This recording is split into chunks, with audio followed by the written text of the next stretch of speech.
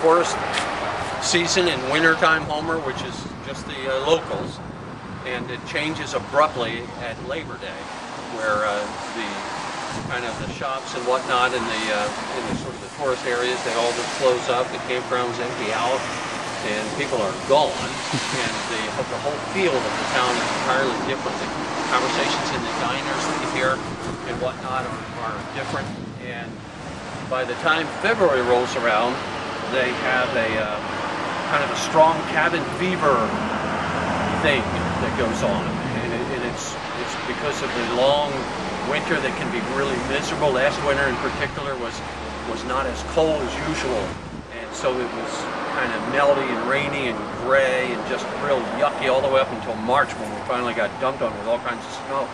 But people, you can tell they burn out on it, and so somewhere around in February it just gets kind of difficult for a team to see what I get here if it comes up. 18 plus hours a day. 18? Yeah, and for a couple of weeks, we're just coming out of it now. It doesn't get dark. I mean, it's light enough to read a newspaper outside all night. It never gets dark. And there's a couple of places in northern Alaska where the sun literally stays up for a couple of weeks. It doesn't go below the horizon for a couple of weeks. It just goes around the horizon. And then the opposite in the wintertime is what makes that so hard. Ended, I think here, maybe a little further, but that beam is new, so I think this was the end of the room of the sanctuary. They at times have a really big bell choir, and they have a bell choir tradition. And so they kind of designed this chancel to feature those bells. That's what that table is there. It's kind of surprising. And put a stained glass window on there. How much would that cost? And a couple of people with some means said, I don't care what it'll cost, we'll make a major donation toward it or whatever. So first thing you know, they end up getting a stained glass window on there, and it turned out to be a beautiful thing. Housing potential would be down in this area.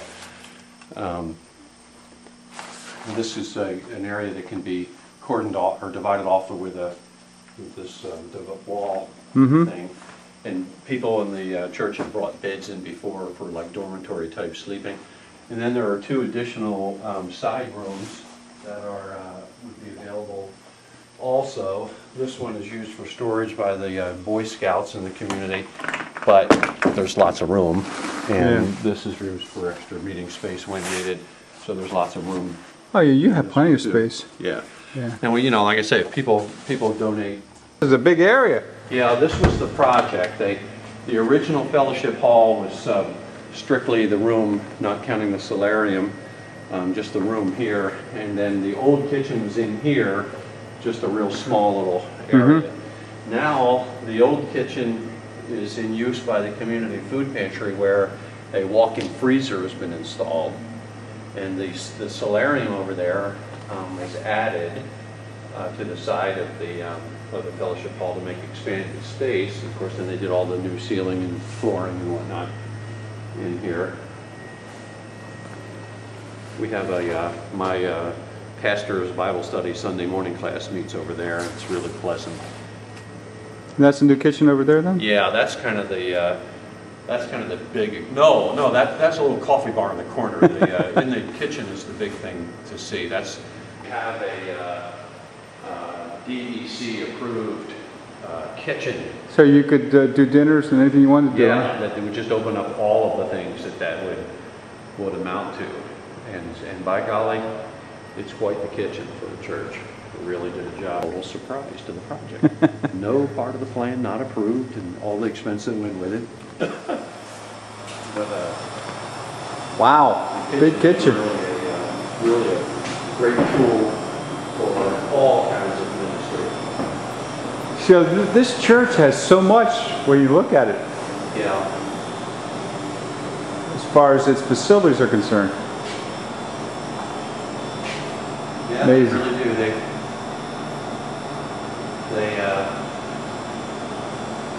They had some ideas, and they really acted on the project that led to this kitchen.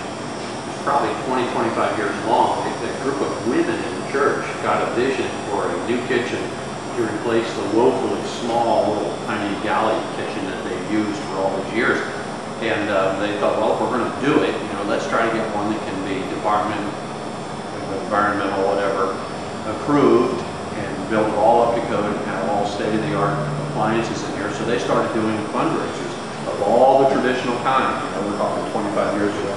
Meals and rummage sales and this and that, and on and on and on. So that by the time the project started, they had saved enough money, like $70,000, to buy a new industrial dishwasher, to buy all the sinks, industrial refrigerator, the convection stove oven, and the gas one, and all of these things. They had saved up enough money to buy all that stuff. So that was all stockpiled here waiting for like a year and a half as the church struggled to get the funding to be ready to install it in here. And that's how it was when we got here. It was just roughed in pipes in here with all the appliances out there, and with no way to begin to pay for the cabinetry, which was enormously expensive too. We're having a